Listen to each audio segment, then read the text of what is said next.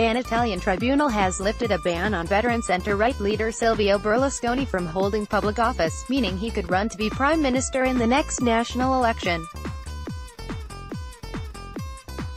However, the decision might have come just too late for the 81-year-old four-times premier, who only 3 days ago gave his blessing to his political ally the League to form a government without him in the wake of a disappointing election result.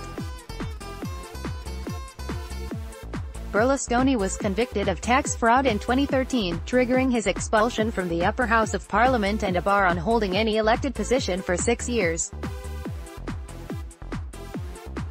However, in a decision made public on Saturday, a court in the northern city of Milan which oversees the application of sentences ruled that the bar could be lifted a year early because of good conduct. Finally, 5 years of injustice has come to end, Berlusconi's Forza Italia party said in a statement. Berlusconi can once again be a candidate. Berlusconi campaigned actively ahead of a March 4 national election even though he was not a candidate.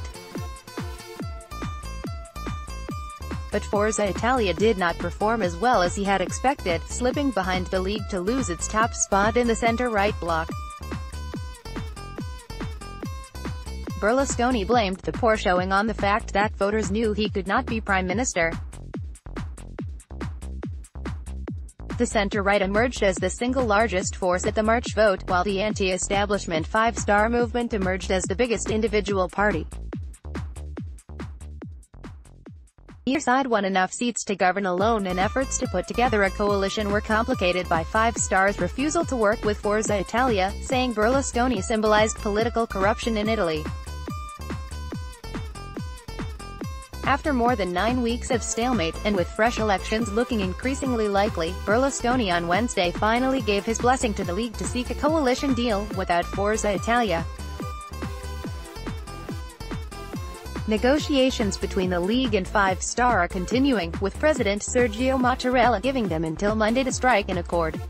Both parties say that if they fail to agree terms, the only solution would be a revote, perhaps in July.